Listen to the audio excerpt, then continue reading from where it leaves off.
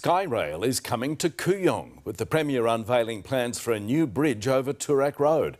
That's where we find state political reporter Andrew Lund. Andrew, nearby residents are not pleased. They're not, Pete, and neither's the local MP, who happens to be state opposition leader Michael O'Brien.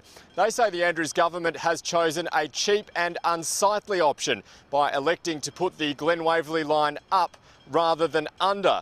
But what nobody is disputing is that this level crossing needs to go sooner rather than later.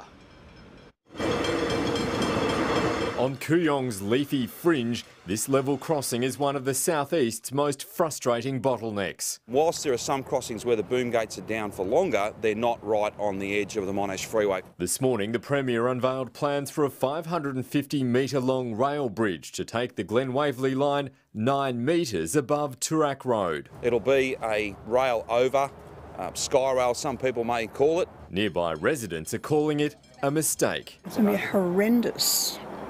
Terrible impact.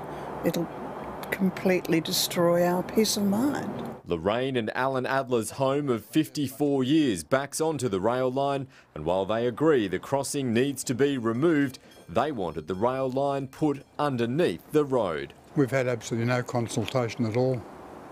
No one has spoken to us anything about it at all. The government says Skyrail will allow for faster and less disruptive construction. A full year can be saved by removing the level crossing in this way. It also means for much of that time that the construction's underway that the trains can keep running. Just a few hundred metres down the line is one of the few places in Melbourne where trams and trains intersect. But despite both being forced to slow to a crawl and its proximity to the new Skyrail, this crossing is not slated for removal. To think that one of the worst level crossings in Victoria, which is the Glenferrie Road Kooyong level crossing, just 800 metres away, isn't going to be touched at all. Construction at Toorak Road is due for completion by 2021.